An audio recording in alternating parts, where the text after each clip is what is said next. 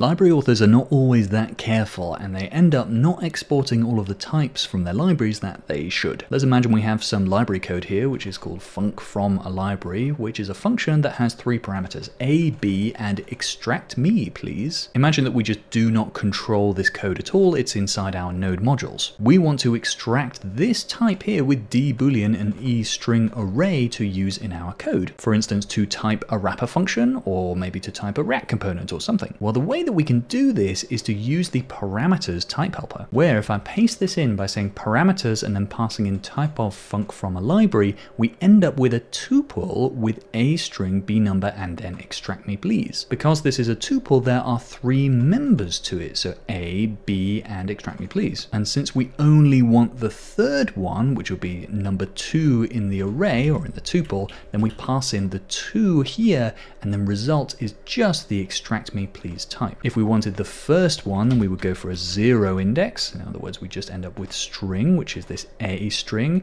If we wanted the second one, again, we just pass in the 1, and then we end up with number. So parameters is super duper helpful for when you want to extract out a type that from a function that you don't control.